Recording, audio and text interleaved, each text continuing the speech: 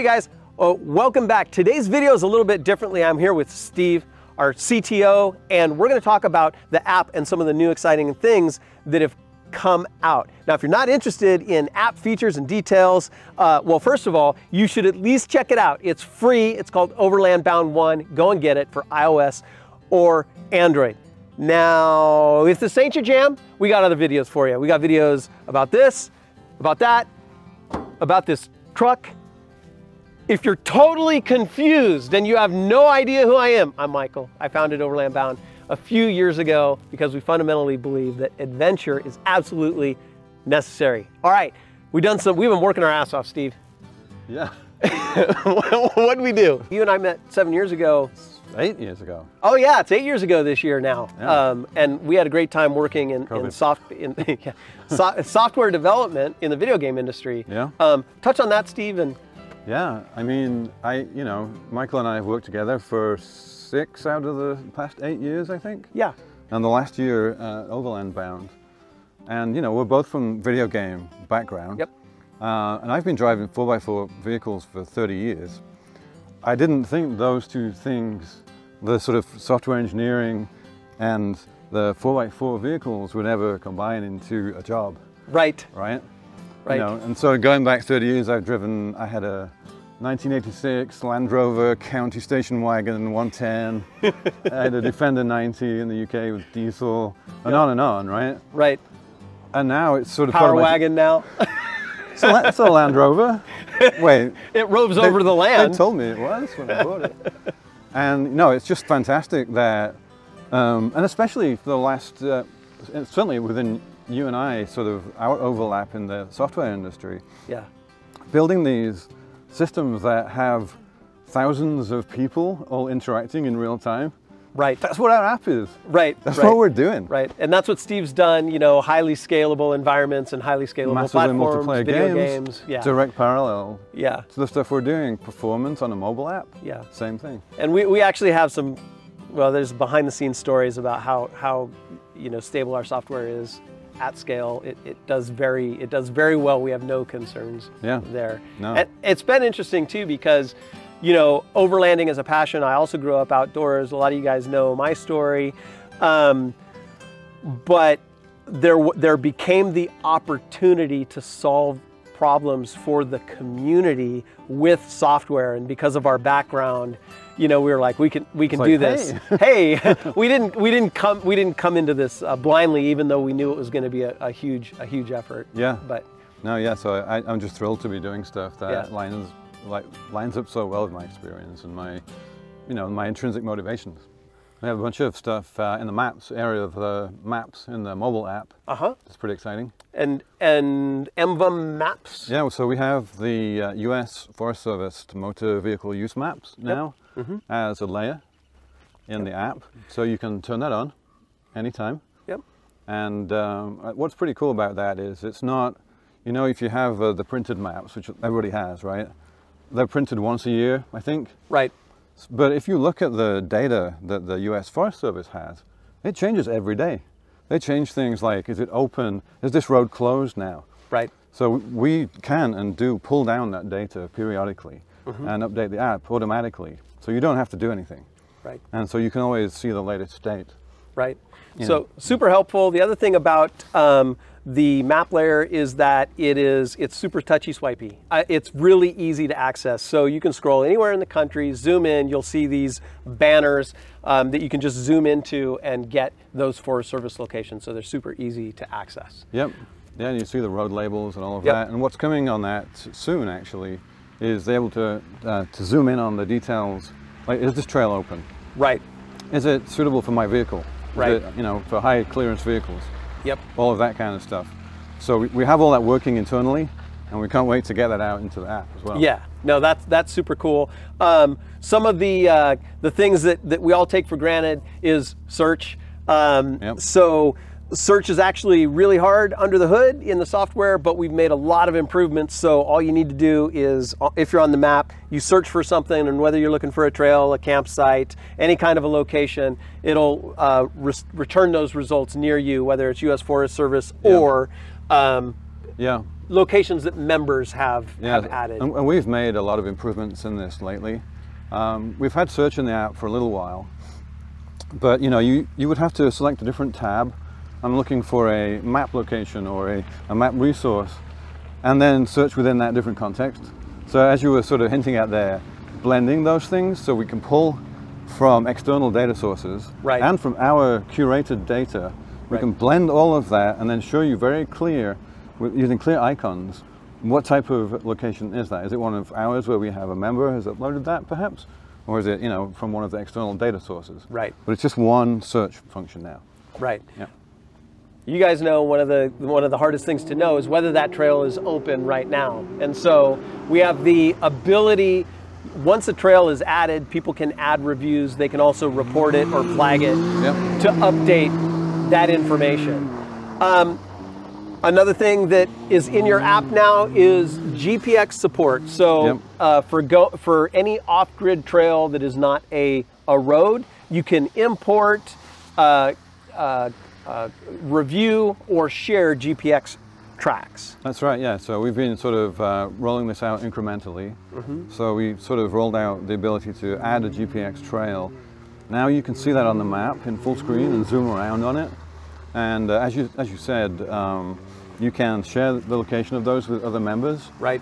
Or with people that aren't a member yet. You can send them the coordinates of that location. And the other thing we just added recently is, like, a lot of people want to know, how long is the trail? Right. Like, what's the elevation change? So now we've pushed that to the top. So as you look at the location on the map and you click on the details, it'll tell you all of that information. So the height change, the average speed that people did that trail, if that information is present in the file. Right. Yeah, and all of that kind of stuff. Right. Things that are useful to you. If you have elevation change or elevation loss, and you know the cumulative amount, that'll tell you, how up and down that trail is depending on the distance. So we have that information as well. Yeah. Let's see. So one of the things that makes the app, one of the things we're very focused on is really making it an all-in-one solution for adventure travelers. So we incorporate a lot of,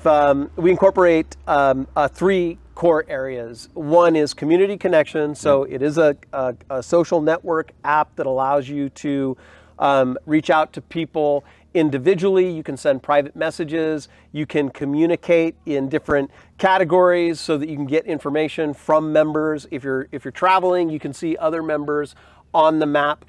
And throughout the app, you can talk to Overland Bound members and get updated information. Right. Yeah. Yeah. Community is core. Yep. And then, the other two pillars really are map, which we talked a little bit about, and then the event and trip planning stuff. Right. And community is sort of, on the Venn diagram, overlaps all of those things in every place. Right. So you can review a location. Right. You can, like a location, you can rate it a location. Right. And so you'll see in the app, you'll see that everybody, anywhere you see a member's icon, you can tap on that member and send them a message. Now, privacy is of the utmost importance to us, so each member has the ability to turn on various ways that they can be contacted. So that is very important to us. But basically, throughout the map, if you see a member icon, you can reach out to that member and get some more information.